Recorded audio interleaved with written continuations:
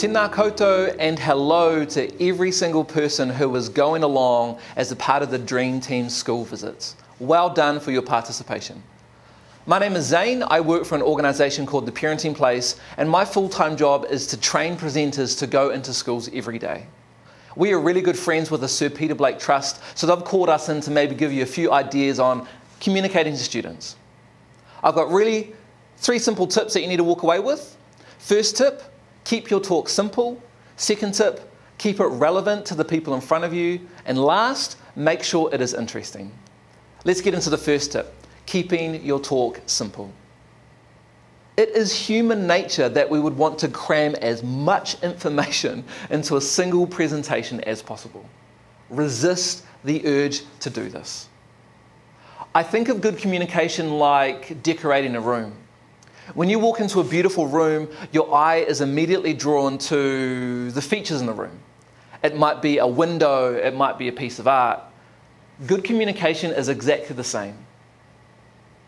Don't make all of your ideas compete for one another. Make sure that everyone in the audience is drawn to the points of emphasis you want to make. Have a plan. Walk in there knowing what you're going to say. If you don't have a framework in mind, here's something that might work out for you. Number 1, talk about yourself as a person. More than just your occupation, who is your family, what school did you go to? The second thing you can talk about is a day in the life of your work. What are your highlights? What are your lowlights? What are your challenges? Finally, don't forget to talk about some of the values that Peter really embodied. Values like courage, tenacity, and risk-taking. Point 1, keep your talk simple. My second tip is this. Keep your talk relevant to the people in front of you. It's so easy to forget what your priorities were like when you were younger.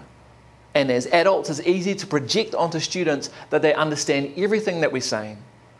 When I think about myself in primary school, seriously, my goal for 2 years was just to become the best at marbles. So remember, their worlds are sometimes different to our worlds. How do we make our talks relevant?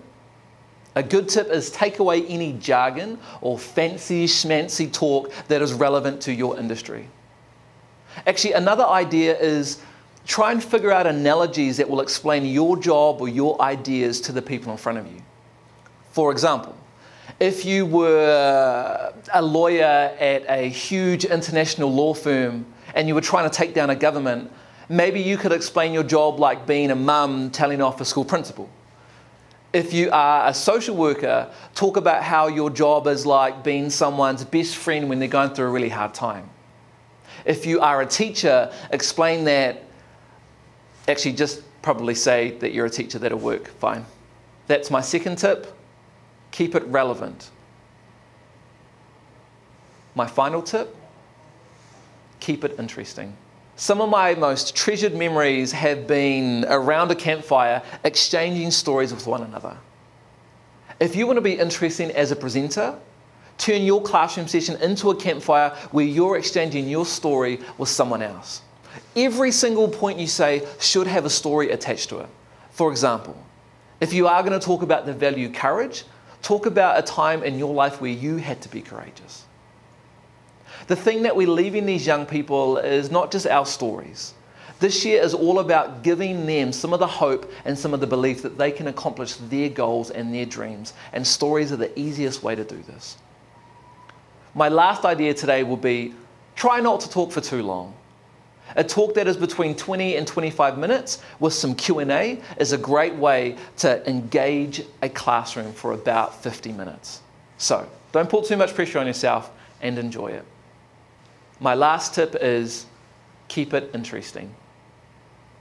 Now, before we send you on your way, we are going to help you by giving you a pack that is going to give you a little bit of information about what you need to do. There's even some red socks in there. This will be very, very helpful.